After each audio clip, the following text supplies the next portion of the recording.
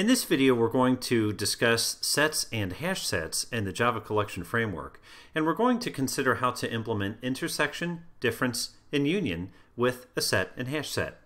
So first, a few classes. Set is an interface which essentially is just a list of methods. A set, by definition, should not have any duplicate elements. Now, a hash set is one of the implementations of this set interface. A few things about the hash set.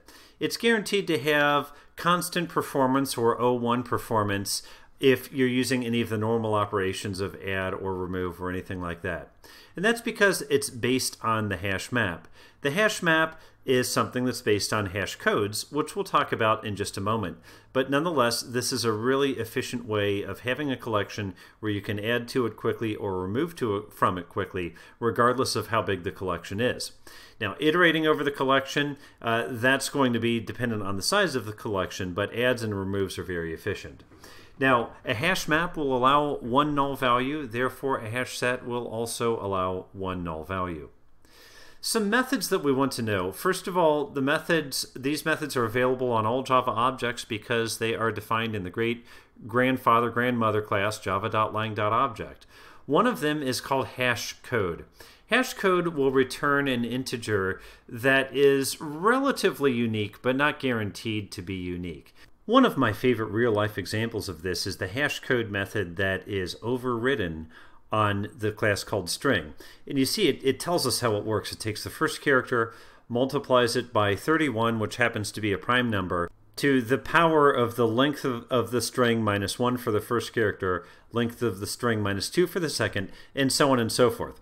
A fairly complicated formula, but it just ends up that this is a really good formula to get a hash code for a string. Now, if I lost you on any of that, don't worry. The rest of the video will get a little bit simpler. So we don't need to know the details. We just need to know that it's going to return a relatively unique, but not guaranteed to be unique, integer. In one Java process, an object should return the same hash code all the time, provided that that object's state never changes. Two equal objects, or two objects with the same data inside, should return the same hash code as well. Now, this hash code, because it comes up with a number, ends up being a really easy way to find an address for an object compared to other objects in something like a hash set collection. So imagine that the total range of hash codes that we could create falls between 1 and 100. The computational formula for a hash code is going to be the same regardless of the number of items that are in this collection, in this hash map collection, because the hash code is based on the object that's being stored, not based on the hash map that is storing it. So coming up with this number essentially has constant performance. Once we come up with that number, we simply divide by the number of buckets that are represented by a hash map, and then we can find the exact bucket where this object needs to be stored. Now, I'm simplifying things a little bit, but nonetheless, the idea is that this hash code is an easy way to find an address where we can store this object. Now, occasionally you will have two different objects that generate the same hash code, and in that case, the hash map is going to step down and look at the equals method between the two to see if they're the same or not. That is an extra step, so it is going to add a bit more time, so it's a good idea to have this hash code return something relatively unique. Now let's consider some terms we learned back in our math class back in junior high or high school. Union, intersection, and difference. These terms assume we are dealing with two different sets and we're looking at the relationship of objects within these sets. So I have two sets here represented by circles, and you notice that the entire unit is colored in blue, which indicates that this is a union. Or in other words, it's all of the information in all of these sets. So that's a union. Intersection is only what they have in common. Difference we can look at two ways. Difference could be the union minus the intersection, or we could look at it just one way where we have one set and we subtract out the intersection to come up with the difference. Now, this is nice because it's a very fast way to determine the state of something, and that becomes an easy way for us to create a dashboard. So let's consider this example, which is an example I'll show in code in a few moments. But nonetheless, we essentially have a few different microservices working together here.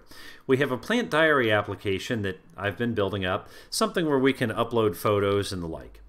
Then we have an image resizer. Image resizing tends to take some time, so this is a great microservice to spawn off separately from our plant diary, and even scale up by having it automatically add new instances as needed, because the image resizer just takes a picture in, resizes it, and then essentially it's done. Now on the right side we have a dashboard which says, okay, how many photos have we resized, what state are they in, so on and so forth. Now, as is common with microservices, we have 3 separate applications. Although I will confess the dashboard I currently have integrated to the plant diary, but don't worry about that. That's just a technical detail. But nonetheless, 3 separate applications, and they're connected together by the concept of topics, or it could also be queues. In our case, and the example I'll show in a moment, we're using topics that are served by Kafka, but nonetheless, a topic. A topic means we can add something to it, and multiple programs or multiple processes can subscribe to this topic and can be notified when something is added to the topic. So we start by uploading an image to the plant diary application, and maybe an image of a plant specimen. So the plant diary application is going to take this image information and it's going to add that to our in topic. Now, because it's a topic, it can have multiple subscribers. Our dashboard subscribes to it, and the image resizer program also subscribes to it. So we see that our dashboard is going to get a reference to this object, and it's going to put it in a set that we're going to call in. So these are things that have been seen by the in topic. Now separately, the image resizer also subscribes to this in topic, and it also gets a copy of this object. So it does its resizing, which might take a few moments. When it's finished, it essentially confirms that the resize is complete by publishing this object on the out topic. Now guess what? Because it's a topic, we can have multiple subscribers again, and one of the subscribers is our dashboard. So this object now goes to our out set as well. And remember that in a set, items have to be unique, so it goes to the out set. But hang tight just a moment. You notice we have the exact same object in the in set as we have in the out set. So these objects should not be in the difference area, but they should be married up together in the intersection instead. And therefore, we can tell that items that are in that intersection have been processed because they've been seen by the in set and they've been seen by the out set. So, difference has been sent for processing. Difference looking at the inset side means it's been sent for processing but not processed. Intersection means it's been processed successfully. Difference looking at the outset side means it's been processed, but it came in through another source. In our example, that's not possible because the only source of data to the photo resizer at this point is the plant diary, but theoretically we could have other things that need photos resized as well. Nothing says it has to be a plant photo. Now the union of all these together is all items, both those that are processed and those that are not processed. Some methods that are handy to use with the Java Collections framework and with the set interface that make this easy. Set1.addAll set2 means that set1 becomes the union of set1 and set2. Set1 retainAll set2 means that set1 becomes the intersection of set1 and set2.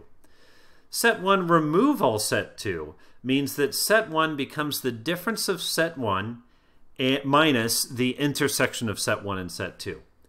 Now, a best practice here is that you're actually changing set1 in this case. So many times you want that set1 to be a temporary set if you just want to look at a union or an intersection of two sets.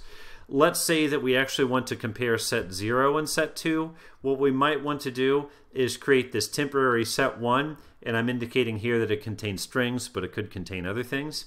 And we create this temporary set 1 by passing set 0 into the constructor call for our HashSet object. What that means is that set 1 is going to be a copy of the items in set 0. Set 0 will not change. Even as we perform these operations on set 1, set 0 still has all of the original members. So it's important to consider doing that if you don't actually want to lose what's in set 1. So we've covered quite a bit in this video, what a set is, what a hash set is, how that math works, and how we can build a dashboard by listening to some topics and considering this math that occurs when we do difference, intersection, and union. I hope this video has been helpful. I look forward to reading your comments. Thank you.